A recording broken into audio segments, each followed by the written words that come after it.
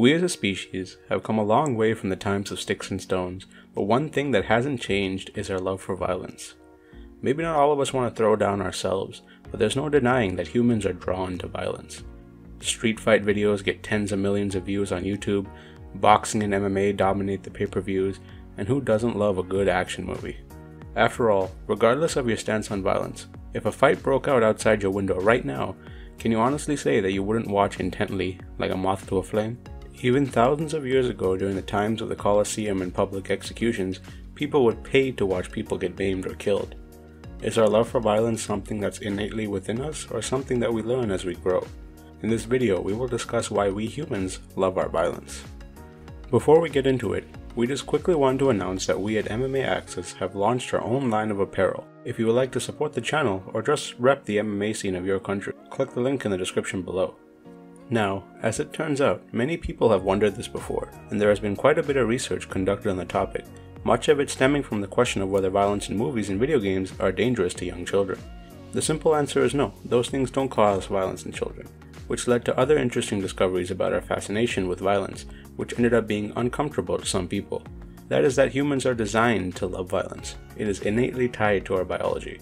It may be harder to imagine in our modern society, but if we go back far enough in the human history, violence was a necessity for survival. If you wanted to eat, you had to hunt for food. If you wanted land, you had to fight and kill for it. Because of the necessity for violence, our brains evolved to reward those who embraced it. Aggression is controlled in the brain by the amygdala and hypothalamus, and when someone partakes in aggressive or violent behavior, these parts of the brain flood your body with a ton of feel-good chemicals as a reward.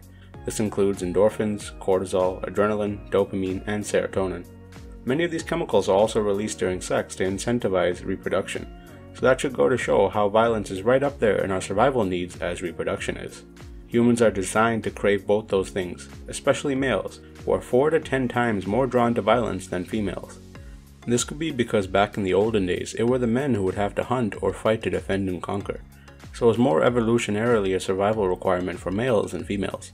Even humans in modern days have an underlying passion for fighting and dominance, and research also shows that the more a person is experiencing violence, the more they seem to crave it in a phenomenon called appetitive aggression. That doesn't necessarily mean a calm person will turn to a violent person, but more along the lines that someone who likes action movies will continue to want to watch more and more action movies, in a sense. In fact, there is evidence that human bodies have evolved to fight, but that's a topic for another video to come. Humans even have genes dedicated to rewarding aggression, such as the warrior gene or monoamine oxidase A gene for short. Now you might be thinking, well, why isn't everyone just beating each other up in the streets? And the answer to that is simply society. We no longer fight to the death over territory or food, and we live in a society where unchecked aggression is frowned upon and very punishable. So most of us turn to other means to get our evolutionarily mandated dose of violence. This is where things like video games, movies, shows, and of course, combat sports come into play. Research shows that the consumption of violence through media triggers similar rewards in the brain as partaking in violent behavior yourself, although to a lesser extent. This is likely why we have such a fascination with violence in media, and especially combat sports, where we know that it's not just an actor playing a role, but real people fighting a real fight with real physical consequences. And it's addictive. If you're a hardcore fight fan, whether it's MMA, kickboxing, or boxing, if you go a couple weeks without any events to watch, you might be able to relate to that emptiness or craving that sets in.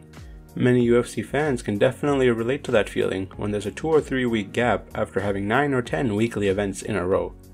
This biological imperative might also explain why the fan base of combat sports is predominantly men, whereas other sports like basketball will have a larger percentage of female fans. So all in all, we love violence because we're designed to love it. It's quite literally in our DNA.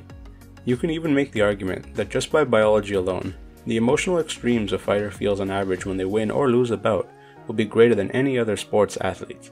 Of course, this is all conjecture, but it's interesting to think about.